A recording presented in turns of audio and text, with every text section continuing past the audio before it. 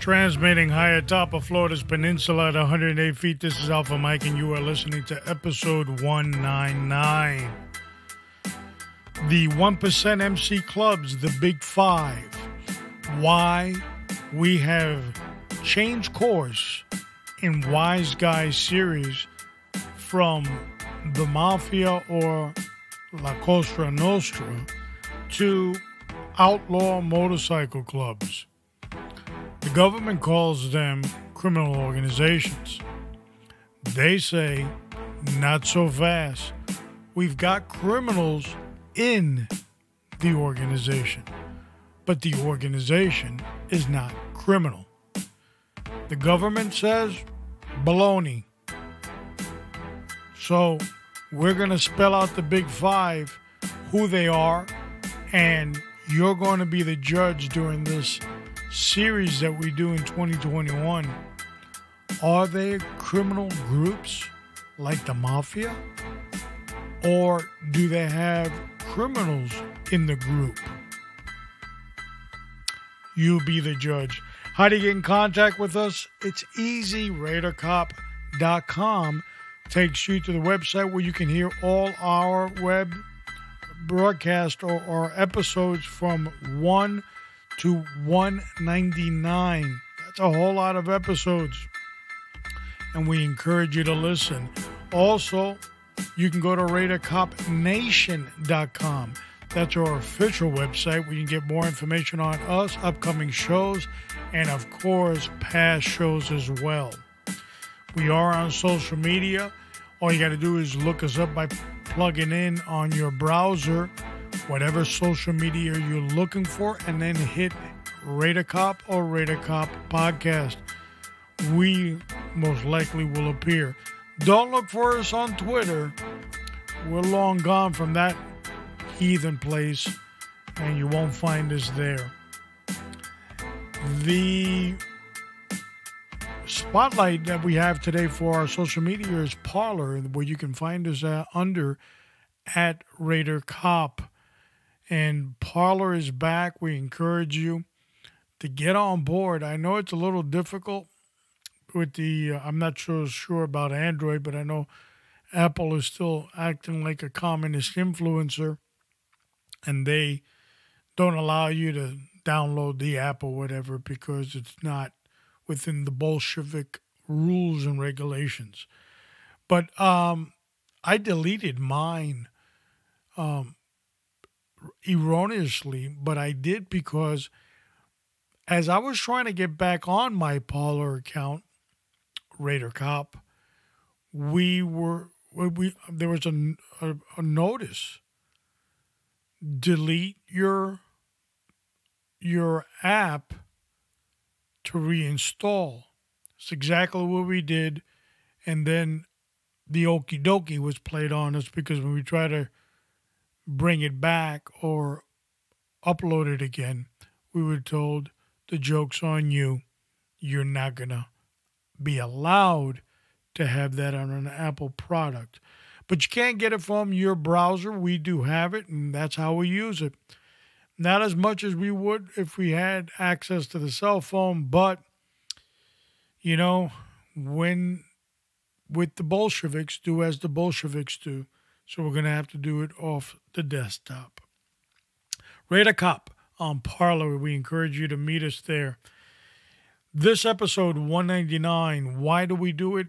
The Wise Guys series is one of the biggest episodes that we do on Radar Cop. A lot of people are into criminal element, true crime, mafia, that bad boy type of personalities. They like them. They download it and they hear them a whole lot. Um, I believe when early on, we did an episode on the Banana crime family, and that one episode, when we launched it, it had like 680 downloads, like in the same day, which we weren't very big back then. But there is a hunger for this stuff by Americans and everybody around the world. Why? I can't explain that, but I can tell you this. If you're fascinated about crime and true crime and mafia and that criminal element, I can tell you how each person that you hear about or you study, how it's going to end. It will end with death or prison. They all do. Now, this episode 199 and how we start shifting from La Costa Nostra Mafia in America for a short little break. We're going to start looking at these outlaw motorcycle clubs that call themselves one percenters. We'll explain that in a minute. But the question that the audience has to answer as they listen to not only this episode, but the other 5 that are coming, so it'll be about a total of 6, and then you be the judge. The United States government calls them a criminal enterprise masquerading as a motorcycle club, and the motorcycle clubs themselves say, no, not so fast. We are a club, and they are criminals in the club, and we are not constrained by any rules, regulations, or law to know someone's background. So, we're going to dive into that into this episode and 5 more, where you will be the judge. I can tell you one thing. I wouldn't be so fast in just saying, no, bunch of dirt bags, and they're on motorcycle bikes, and they're just no good. Don't be so fast pointing the finger. Because organized crime, which is really supposedly secret, a lot of those secrets are not very strong or profound because the government knows about it and so does the media. A lot of who's who. There are some slight mysteries in the mafia. But here we have to ask a general question. If there's thousands, we'll leave that open-ended for now, of members in a specific club, are all of them working as a unit under the umbrella of the club?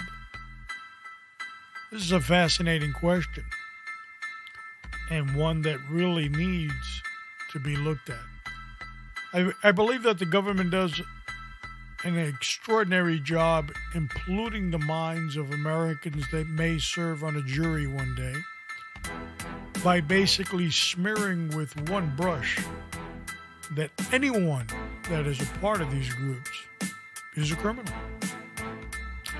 But you're going to be fascinated to know some of the people that have been, are affiliated to these clubs, and they're not criminals.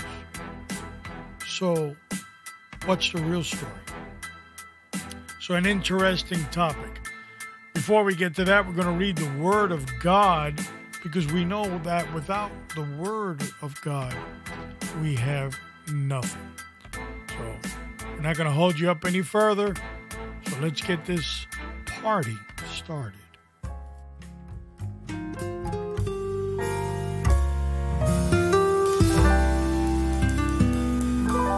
From the book of 2 Corinthians 7:10, the word says, "For godly sorrows produce repentance leading to salvation, not to be regretted, but the sorrows of the world produces death." 2 Corinthians 7:10.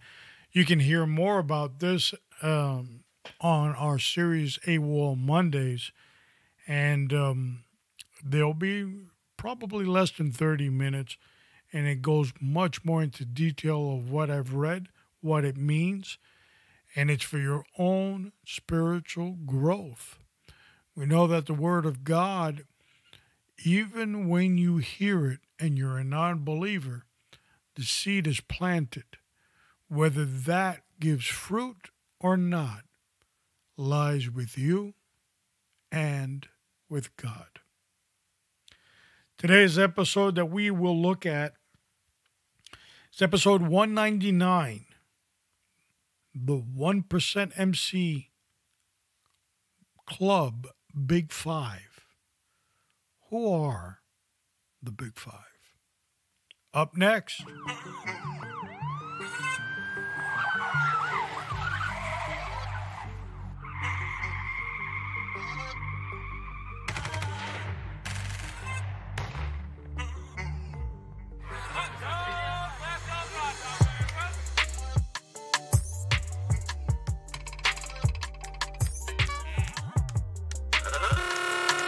Ladies and gentlemen, boys and girls, children of all ages, welcome to the main event. Episode 199, the 1% MC Clubs, the Big Five. We have to ask ourselves the first question and the most important question: what in the world do they mean by 1%? Well, back in the early 40s or mid 40s, in Hollister, California, the American Motorcycles Association, knowing that they were kind of like a couple of troublemakers back in 1947, 48, let's say, riffraffs, like the movie with Marlon Brando, riding motorcycles and causing trouble. And the American Motorcycle Association didn't really like that label. So they publicly started making the announcement that 99% of people that ride motorcycles are law-abiding citizens, but there is that 1%, the smelly ones. Well, that's what we're talking about today, the 1%. But today you really have to ask yourself the question, are they still 1%? Or has that number grown? Regardless of the fact, the outlaws have taken that 1% claim, made a patch out of it. It's called a diamond. And if you're not a Diamond Club member or an outlaw, I wouldn't be putting one on if you don't want to have any trouble, because that 1% diamond patch is a world amongst their own in outlaw motorcycle clubs. So the 1%er is born. It gives birth. Outside the rules, live by their own rules and regulations, don't like authority, mostly were born out of the Second World War. And, of course, many more followed after Korea and Vietnam as well. So they're the highly trained, love, patriotic American that believes in America at one time in their life, does their service for the country, and when they come back, they feel that they've been disgraced, not honored, spit upon. They become the outlaw 1%ers, and today they don't like to live by society's rules. Some of them have difficulty finding jobs. Some of them are very successful business people. Some of them might even be involved in criminal enterprises. But some may just be regular family guys with wives, with a wife, kid. That's it. Nothing more to report. So we're going to take a dive and we're going to look more into the outlaw one percenters. So what do they all have in common? Well, I'm going to kind of spell it out, the MO, modus operandi, real quick under law enforcement terms. They wear jackets. They call them cuts or colors. Their name of the group is on that jacket. The logo of the group is on there. And on the bottom rocker, the bottom part of the jacket, they will give a distinction, a locale. What area do they come from? Most of the time, it will have a location in this country regarding a state. California, New York, Florida, Texas, and so forth. They also believe in riding American motorcycles and Harleys at that. They don't believe in the little racing bikes or none of that. Definitely they don't believe in foreign motorcycles, but American made. That goes to show you that they have been patriots, always. The infamous and famous Hell's Angel, Sonny Barger, once said in an interview, we incorporated the American motorcycle because we believe in America. But the Harley is a motorcycle that he just doesn't really like. But they ride it because it's American. That tells you a lot. They also have in common, I would say, behavior. When I say behavior, I'm talking about don't follow the rules. You're not going to tell me what to do. I kind of rule this town wherever I'm at. And I have that bad boy personality. They all have that. They also have the common culture of clubhouse mentalities, that they're not friends in the club, but brothers in a club. They all have the same type of modus operandi when it comes to women, that women are just below the family dog. That's what they say. Don't get mad at me. I'm just telling you their culture. They, as I said, some have difficulty with society, so they have had difficulty having jobs, continuing careers, and some have been successful in careers. The one percenters have also penetrated areas such as Hollywood, where famous actors and singers have kind of gathered around one percenters. They feel good being near them and associated to them.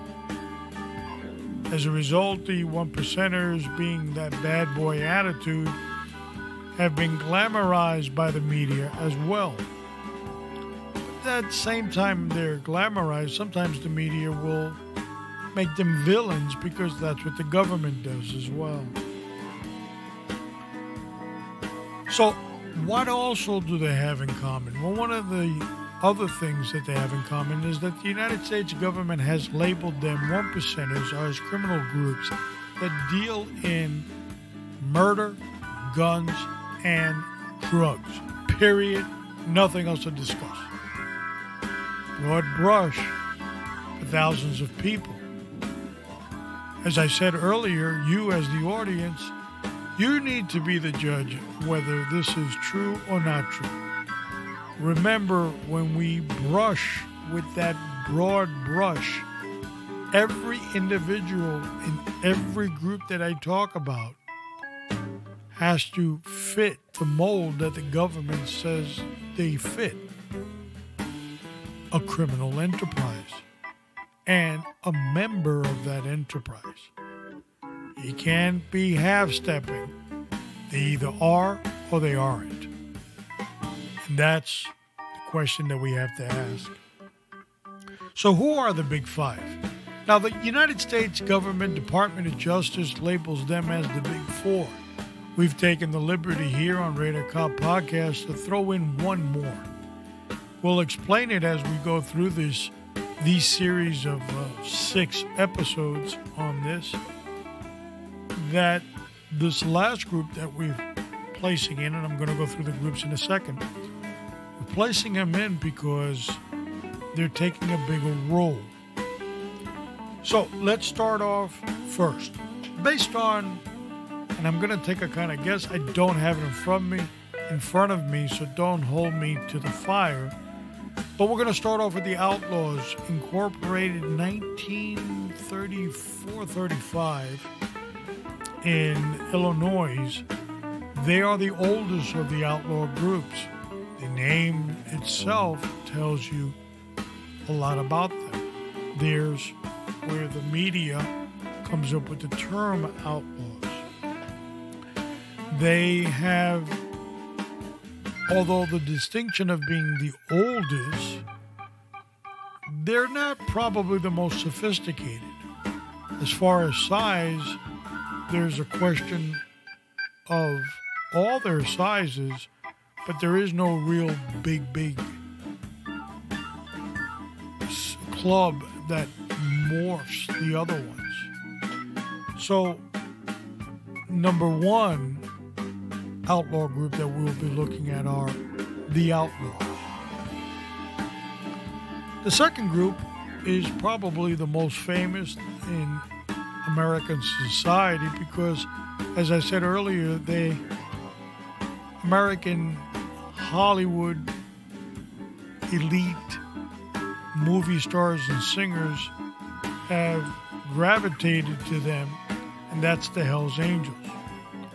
Formulated in 1948 out of California, they have grown into a large group, pushing their way through the geographical area of the United States and Europe and other continents, quite frankly. Known as the most sophisticated of the groups, we don't really know if that's true because, remember, if you're not a 1%er, you really shouldn't know anything about the group.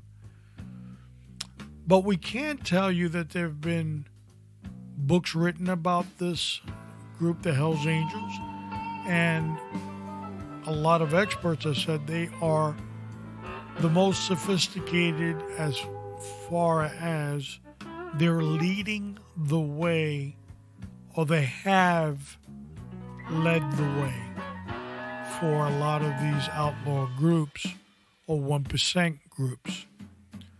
It's kind of like, let's follow what they do. But it's not carved in stone. And of course, we are talking about the Big Five, so the other 4 will probably get offended based on what I just said regarding the Hells Angels. The next group will probably be the Pagans, and I believe their start date is 1966. Might be wrong, 67, 66. Maryland, and then they got into the region of Pennsylvania, New Jersey, and so forth. Today, they claim the eastern sector of the United States. This group, the Pagans, have even removed the bottom rocker, which would illustrate on their jacket what state they're from. You see, the pagans all say they're from the East Coast of the United States, and they've actually put down us on their jackets, East Coast. So you don't really know where they're located.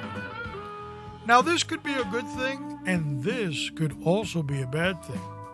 We'll discuss that as we go through this series as far as a law enforcement point of view and prosecutions as the United States government tries to pin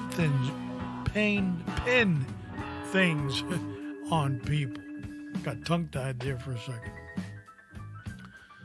Our next group would, of course, be the Bandidos. I believe they started in 1970. I could be wrong. Again, don't have it in front of me, but I'm kind of late 60s, early 70s, and mostly from the area of Texas or the central region of the United States. There's a lot of issues about how their colors, yellow and red, were formulated. Their founder was in the Marine Corps, so the rumor is there's where they got the colors. Some say no, their logo is of Bandito Mexican, and that comes from the potato chips and Frito Burrito, or whatever it was called, and there's where that name comes from. We don't really know, but that's what they call themselves, the Banditos. And probably I'll even take a risk here that they may be the largest of the one percenters. So not really 100% sure, because remember, they're supposed to be a secret society.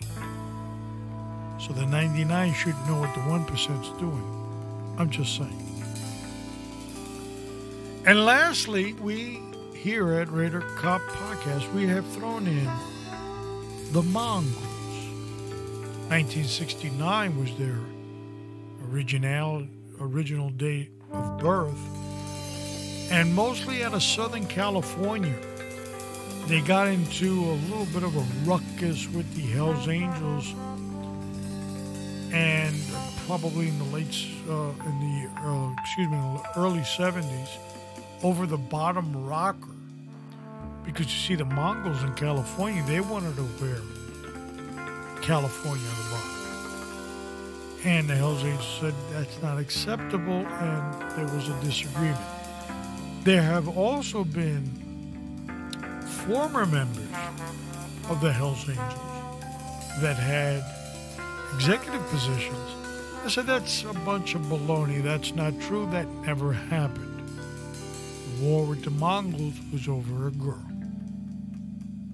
But we wouldn't know, would we?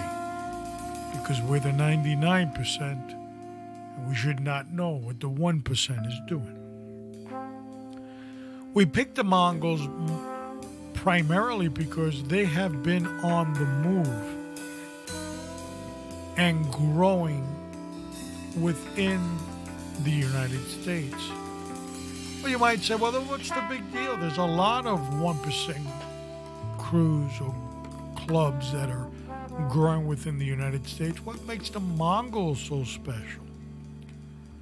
Well, one important element would be that the United States government did a barrage attack on them about 10 years ago. It was supposed to take the Mongols out. In fact, the government, the Justice Department, even tried to take their trademark logo, jacket, emblems, cuts, colors from them. At one point, forbidding them to wear them. But they want their trademark back. A little bit of an overreach from the government. But the government gave it its all and still failed. And they shouldn't be growing, but they are. So we've added them to the big list. Government calls it the big four. We're calling it the big five. Now, there are probably a whole lot other 1% clubs. I know.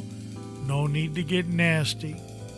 There are a bunch of them out there. And we're not really looking at them within these 6 episodes that we're doing.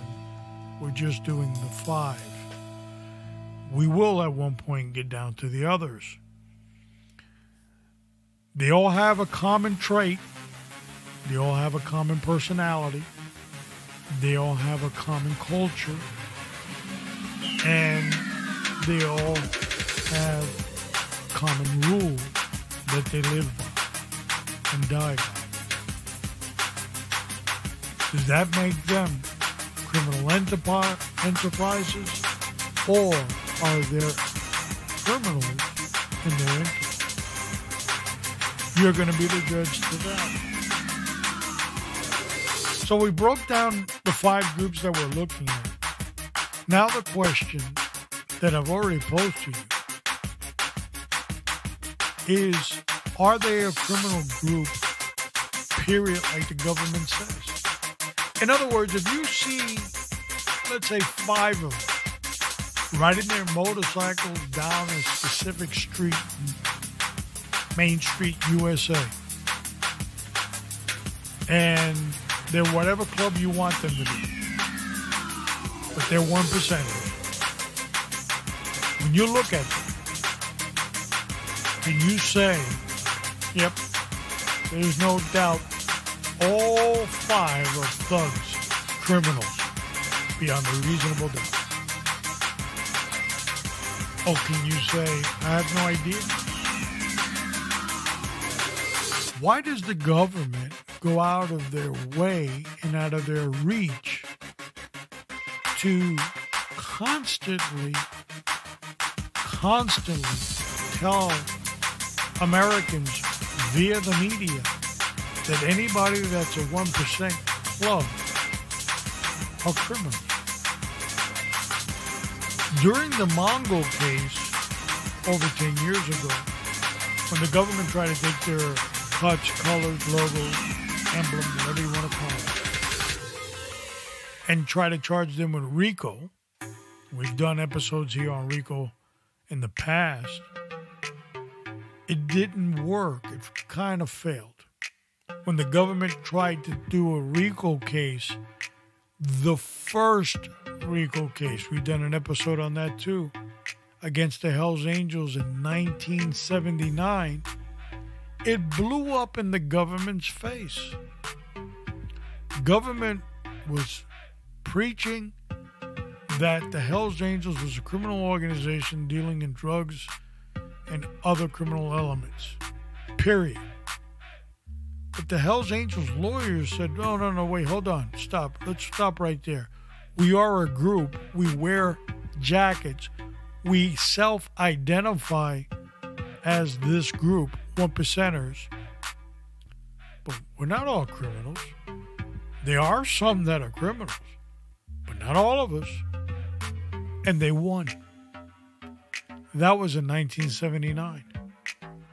The government was so crippled by that one case that they didn't emerge again in a full-fledged attack against another criminal organization until they faced the American Mafia, La Cosa Nostra, in the commission case, 1985, because they were disgustingly pimp-slapped by the Hells Angels attorneys in 1979. They did not know, the government did not know how to use the RICO statutes, especially against 1%ers. Today, I can assure you that the government still has difficulty understanding how to apply RICO to this group.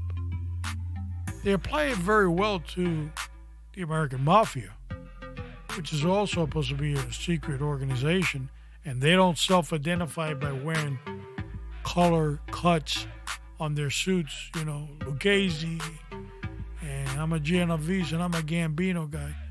It's supposed to be a secret society. You know, nobody's supposed to know. So the government's done very well on that side of the street. But against the one percenters, they kind of hit or miss. Now, the last question we're going to ask ourselves is the government's point of view. Is it right? Is it correct? If I were to say every blah, blah, blah group is a criminal enterprise, would that be prejudicial? These are really important words that I'm using today. If I said anybody that comes out of this region, they are blah, blah, blah, would that be prejudicial? If I put all my eggs in a basket, do you know which ones might be hard-boiled? Or do they all look like eggs? Difficult question. But according to the government, 1% groups work in tandem to move large amounts of methamphetamine, other drugs, guns, and sometimes they're even hired for murder. Big stuff they're talking about. Since the syndicate in this country, 1929, you don't really hear much about syndicate operations. You hear about the mafia. We label them. They're Italians. The Italians. But you don't really have... Who are these syndicate people? They be the one percenters now? I don't know. Just like nobody really knew who the syndicate was. Because see, the government, they're experts at labeling people. If I can't label you, I can't sell you. So I've got to label you, put your barcode on you so you can get scanned at the checkout counter. And everybody knows how much you're worth. That's what the government does. So you might say, well, you kind of like leaning on that they're not criminal organizations. No. Let's not be too fast. I'm not putting all 5 eggs in one carton and saying none of them are hard-boiled. Remember, you're the jury, not me. That is what we are looking at on these episodes that we're going to be doing on 1%ers. And it's to educate you. Now, I'm not an expert on outlaw 1% clubs and so forth. And I do listen quite often to a couple of podcasters or YouTubers that educate people on that society. And it is quite fascinating, their culture and how they operate within American society. But they're not against, let's just say, the country. They might be against the Justice Department. They might be against the FBI, ATF, DEA, whatever, agencies investigating them. But they're not necessarily against the country. A lot of them have served in the military. And they did so proudly. So they're not an organization that despises America. A lot of them stand proud of being American. This is a difficult group to label. As we explore more in our series of the 1%ers, we'll talk about some that are distinguished, that are or aren't any longer in these clubs. But while they were there, they were labeled. But why are they so successful today? Because if you're a criminal, you're always a criminal, right? Nobody can ever change. That's the headlines. Sometimes I wonder about the United States government, how good they are to villainize countries, people, places, things. They're pretty good at it. The talking heads come up with their point, and everybody just repeats it like a parrot, and the media picks it up, and like our good old commie friends used to say, or our good Nazi friends used to say too, if you repeat something long enough, it becomes the truth. So you have to wonder sometimes in the government's position. Beyond a reasonable doubt that somebody is what you're accusing them to be. That's a very high standard that the founding fathers of our country have placed. Do I just take some feces and throw it on the wall and say that all of it stuck to the wall? Or do I watch it just bounce off and some of it dribble out off the wall? So we have a lot of interesting points that we're going to talk about the outlaw motorcycle groups and some interesting stuff that the government has said about them during the years, and some interesting points where the government is currently thinking about going towards them.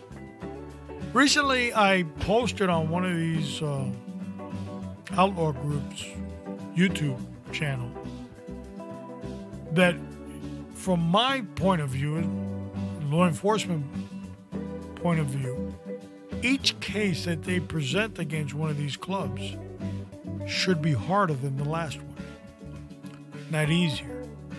You see, since that defeat in 1979, the government has never recovered from that 1-2 punch. Yeah, they fake it when the bell rings and they come back out, but they're still staggering. They haven't really put it together. That's a problem. A lot of people might say, and I'll finish with this, that there are tremendous amounts of people cooperating within these clubs, especially these new founded 1% clubs that may be 5, 10, 15 years old. There are no comparisons to the originals that I just discussed. Well, that's not necessarily the truth. Just because your club is, how old are you? Your club 10 years? Oh, you guys ain't real. That's not the way that's supposed to work. The real thing is RICO. RICO, the government has learned how to grab people individually and say, we're going to put you away for 50 years if you don't start chirping. And the 1% culture has become victims to this, no different from the American mafia. If you can walk, you'll walk. And you'll burn, like the mafia calls your friends, and like the 1%ers call my brothers. But you'll step all over them not to do 50 years. Thanks to RICO. Up next, the have and have-nots in law enforcement. A distinct culture.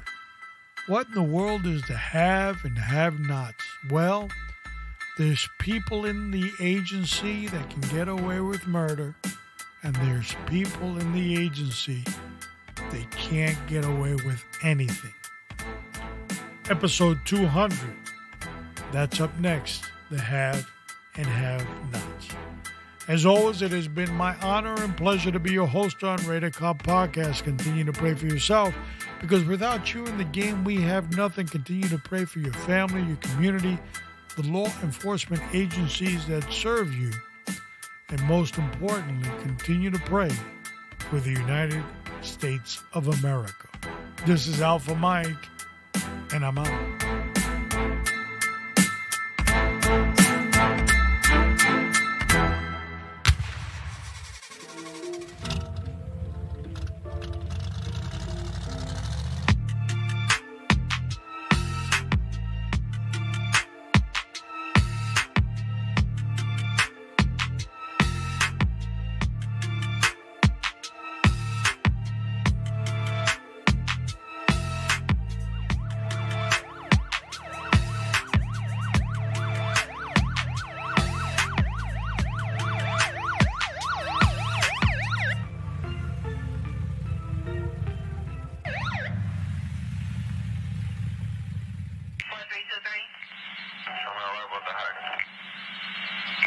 232, sorry, 1322.